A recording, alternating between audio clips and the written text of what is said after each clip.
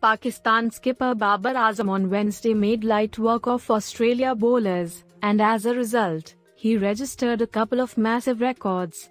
Babar scored 196 off 425 balls, which is now the highest score by any captain in the fourth innings of a test.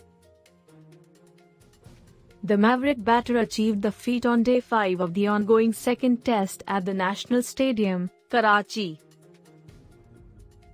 He had earlier went past former Pakistan batter NYOOOZ Khan to register the highest score by a Pakistan player in fourth innings of a test. NYOOOZ had scored an unbeaten 171 against Sri Lanka in 2015.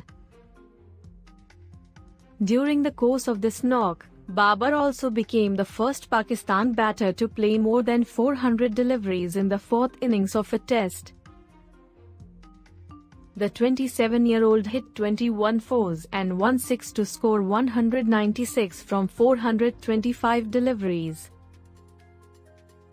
Once the batter was dismissed, the entire Australian team congratulated him and shook his hands. Once Babar was heading back to the pavilion, the Australians stood behind and applauded in unison. News Desk.